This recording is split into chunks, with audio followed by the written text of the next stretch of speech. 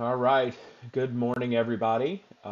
Today's good word from God's word is here, and I just wanted to talk about, this has been a crazy week, and I've been thinking about raising kids. I saw a meme that popped up and said, that racism is taught, it's not born with, and I was thinking about training our kids, and I was reminded of a comment that I made to Liz a few years ago. It's when we were registering to get married, and we were walking through Target, and we bought a napkin holder. I don't know what your napkin holder looks like, but this is what ours is. Liz is actually repainting it to look like, I don't know what she's doing, but she decided it needed to be repainted, and it's like, okay, fine.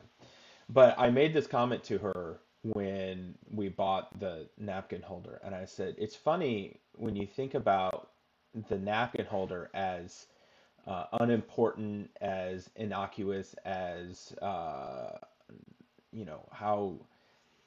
it's just like you don't even really think about something like a napkin holder.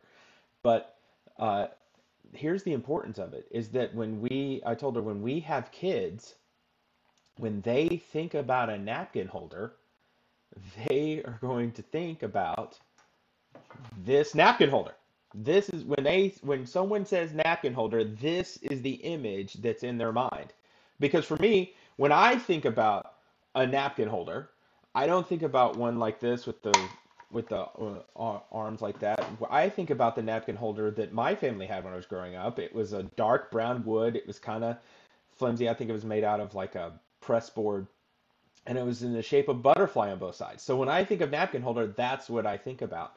And it was just something that she had never thought about, and it's unique because if you think about, it's not about napkin holders, it's about how we shape our children and how we affect what we do. Everything that we do can make an impact on our kids.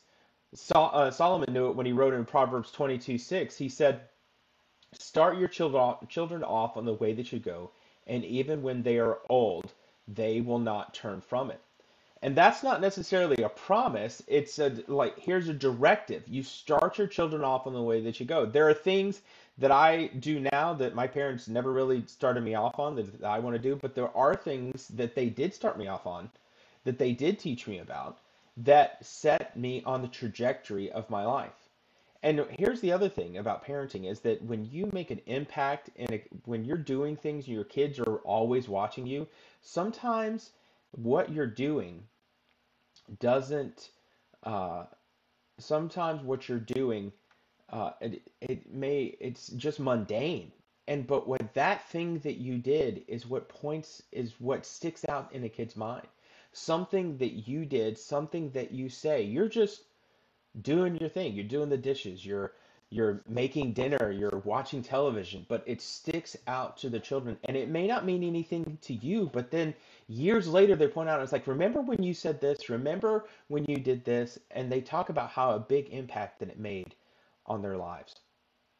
It when we train our children in the way they should go, we have to be intentional with our parenting.